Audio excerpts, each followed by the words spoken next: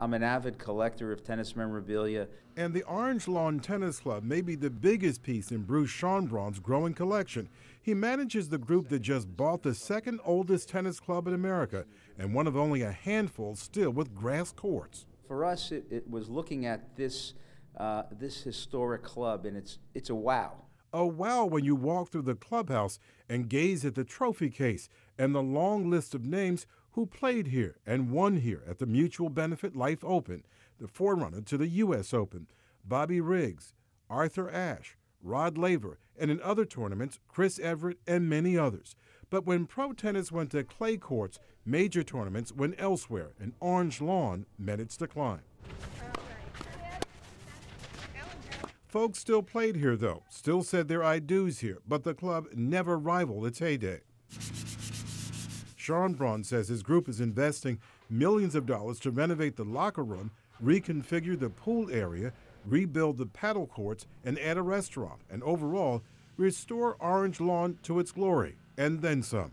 He says it's working. Membership is increasing. This is way beyond the tennis club. This really is a social club. Orange Lawn has 10 clay courts and 10 grass courts. The grass courts are legendary, but General Manager Eric Fromm says they represent an undeniable reality about the sport and about this club.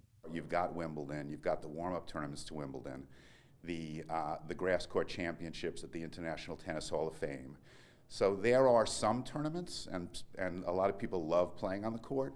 I don't think it's the future of the game in terms of competitive tennis. But Orange Lawn still thinks its grass courts are a draw. We intend to bring back some kind of major grass court event, not like the major tournaments that had been held in the past, which were large professional tournaments, but it might be a Legends tournament. Back in the day when folks came to watch the tennis greats play on this grass court, this was the press box. The public sat over here, and to my right, this was the VIP section. Orange Lawn says all of this area will be restored.